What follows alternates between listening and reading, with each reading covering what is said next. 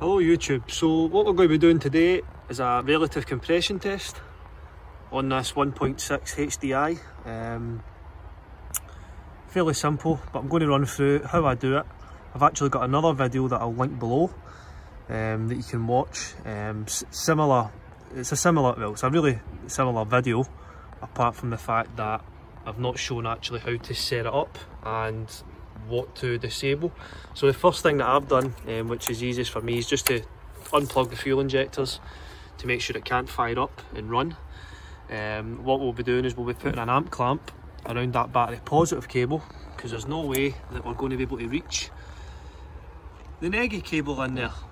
So once we've done that, we can carry out a relative compression test. I'll show you what it looks like on the scope. So the scope that I'm going to be using is the MICSIG, which I've used in previous videos. This is the only scope that I own. The Pico Automotive is really expensive, so this one does the job for me.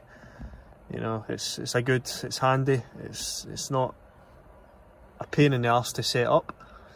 I'll also be using the HANTEC CC650. So before carrying out any compression test, we need to know what to set and how to set it.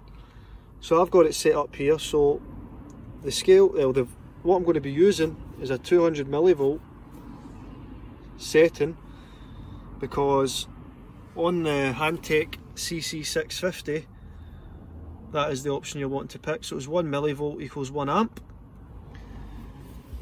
Next thing that you're going to want to do, it really depends on the person. I just like to use the 1 second per division. It goes a lot slower, but you know, it's a lot more manageable. So if you crank it, it's going to take a lot longer to, you know, go on to the next screen, because you can't really scroll back on these that easily. So that is the reason I'm using the 1 second per division scale. Now, if you're wondering how I managed to get rid of this graph back here, is I lowered the intensity of the display. I don't really like this graph at the back when you're taking measurements. I prefer it to be a black screen.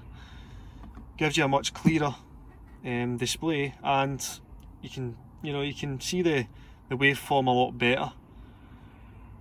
So what we'll do is we'll get out, we'll get our amp clamp set up. We're going to be using battery positive because we can't reach the negative cable.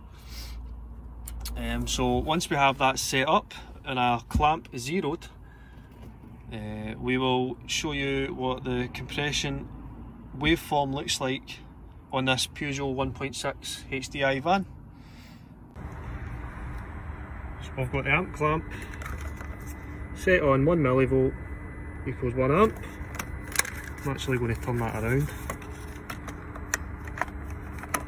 Now what you want to make sure is you zero your amp clamp, which you'll see on the screen. Just zero it out, and as you can see here, we've got it set to 200 millivolts.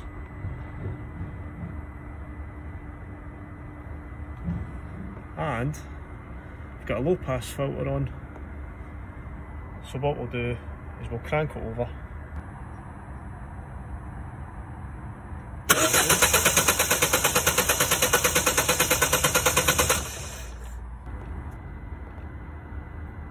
So we'll zoom out.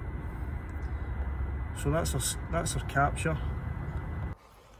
Now I have managed to look at my files and I've found a bad relative compression. This was actually on an Audi S3.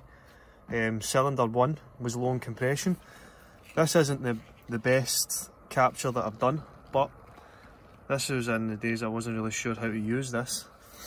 But as you can see, if you look closely, so we'll just cut them out. So we've got a nice even spike, so 1, 2, 3, missing, 1, 2, 3, missing, 1, 2, 3, and missing again. So that little missing bump there, that represented cylinder 1.